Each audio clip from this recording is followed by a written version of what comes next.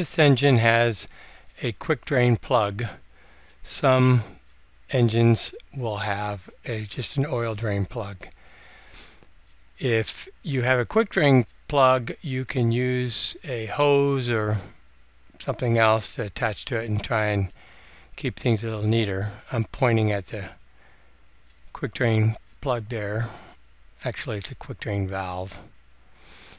And the way that operates is you push up on the valve and rotate it about a quarter turn, and it locks and the oil comes out.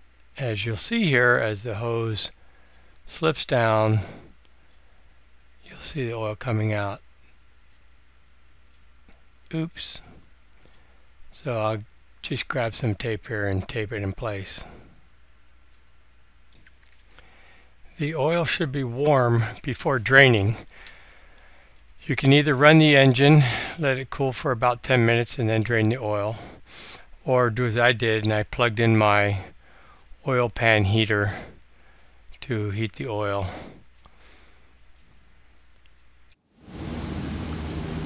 Okay, everybody has their own way of trying to catch the oil coming out of the oil filter when you go to remove it. This is a turbocharged engine. There's about 11 more hoses on it than a normally aspirated engine. So I have my own challenges. What I found is I take a paper cup, and things generally only fit one way, but this paper cup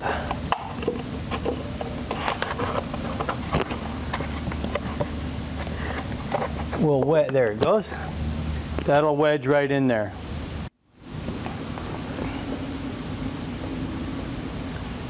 Now I'm probably going to be standing in the picture when I do this. You need a pair of side cutting pliers, cut the safety wire off.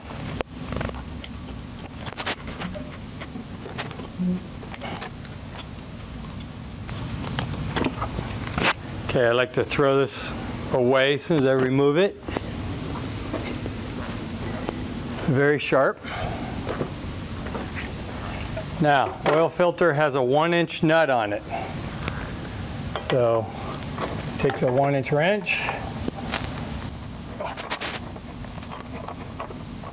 Okay, once it started loose, it should come right out. After about 20 turns, thread. Okay, there we go. Now, on my engine, it only comes out of there one way, and that's down through the bottom.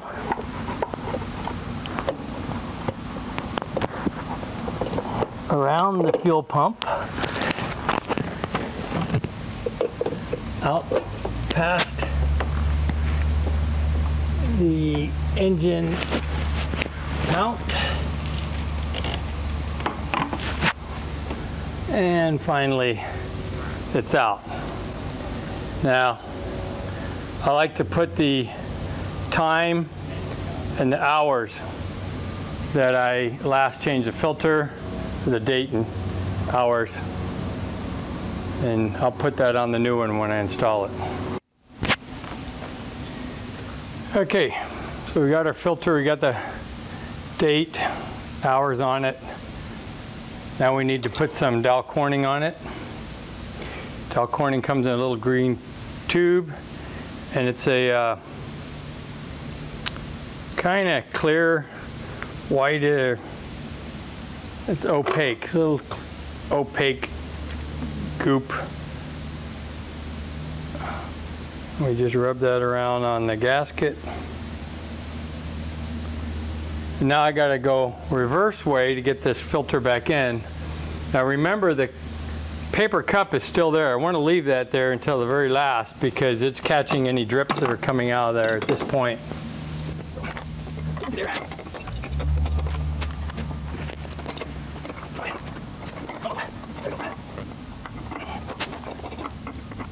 All right, then we spin on it.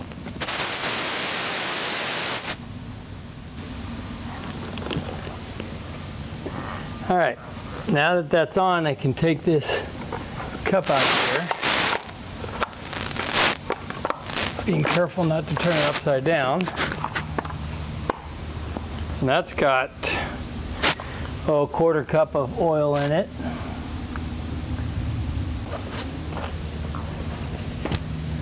So I've turned this filter until it's just bottomed out. Now it says to torque it 16 to 18 foot-pounds. I used to have a torque wrench that measured that, but it broke, so I just go a quarter turn. I use a calibrated elbow.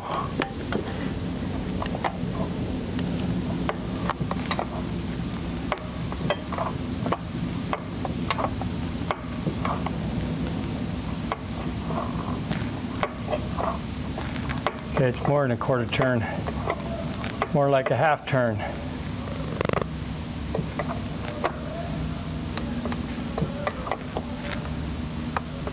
There we go. So next we have to tie wire it. The oil filter gets safety wired to one of these tabs, and over here to the hole in this oil pressure sensor. So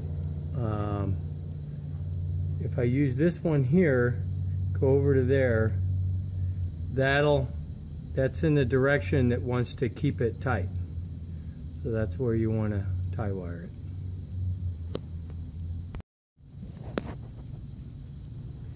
Okay, after safety wiring, make sure you take the extra loop here and bend it over so that someone that's reaching around the engine compartment is not going to cut themselves on the end of that safety wire.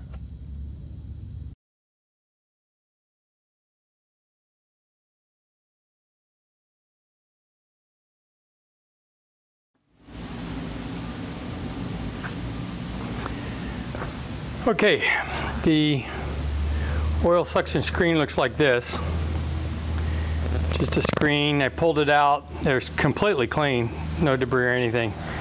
When you go to pull it out, it's probably going to be stuck in the plug here. So when you pull it out, it'll look like you don't have enough room to completely remove it because the gas collator's in the way. So just pull the plug off, and then you can pull the screen out separately. Now before you start this project, make sure that you have a Lycoming oil suction screen gasket. It's a crush gasket. It's 1 inch ID, 1.25 OD. Now when you reinstall this, this is one of the few, if only, things that I know of on the Lycoming engine that does not get torqued. It gets a rotational value instead of a torque value. So you put it in until you bottom out against this gasket, the crush gasket, and then you rotate it 135 degrees. That's it. There's no torque setting. Then go ahead and safety wire it, which will be a nightmare because it was a nightmare getting the safety wire off. If you don't swear, if you're one of those people that don't swear, you might start learning a few swear words because you'll probably need them to get the tie wire on and off. Oh, and by the way, the nut on here is a 5/8. So have a 5/8 inch wrench ready before you go.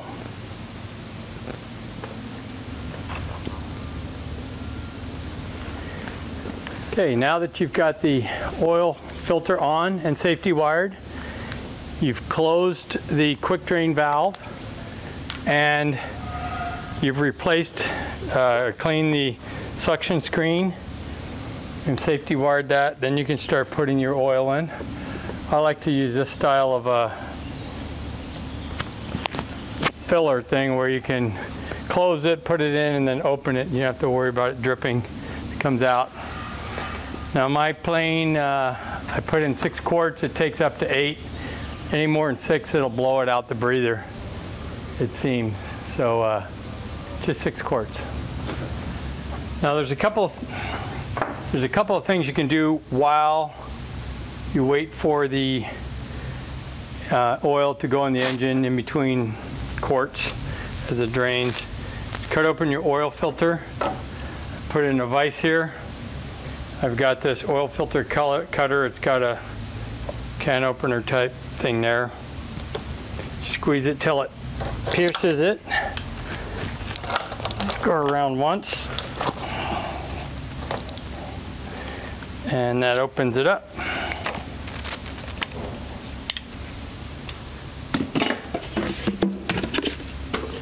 Have a bucket ready. So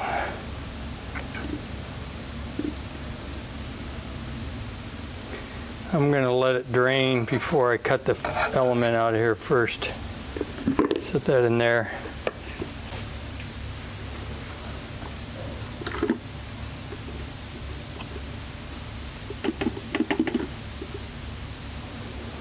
Yeah, there's a lot in here still.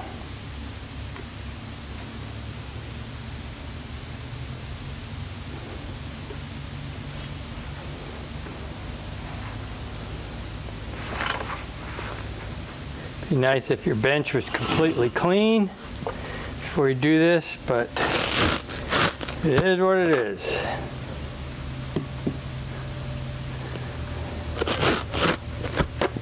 I've got this knife that I use for cutting the paper off the filter. Be careful with the middle. Use metal in here when you get all around. I'm stretching it too bad. Okay, you want to have something cut your wrist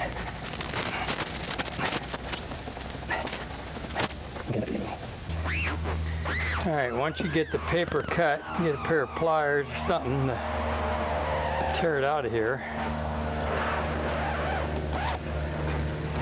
I did it right.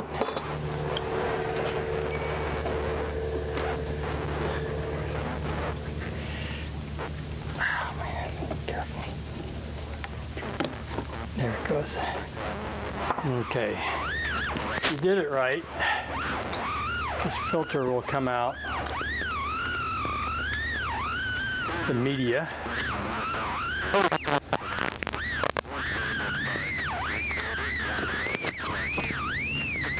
Okay.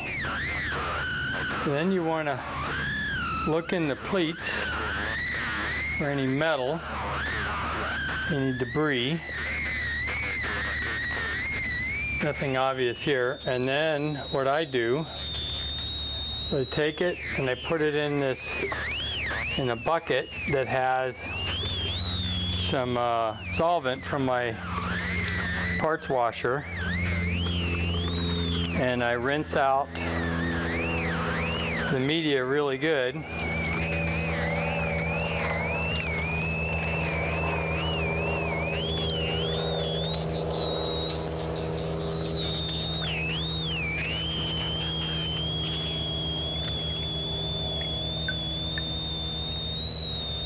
Alright, so once we've rinsed this out really good, we look in there for any aluminum and stuff.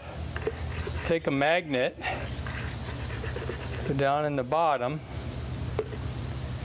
and see what you pick up. Now this one has, you won't be able to see, it's real tiny, little bitty tiny, a few flakes.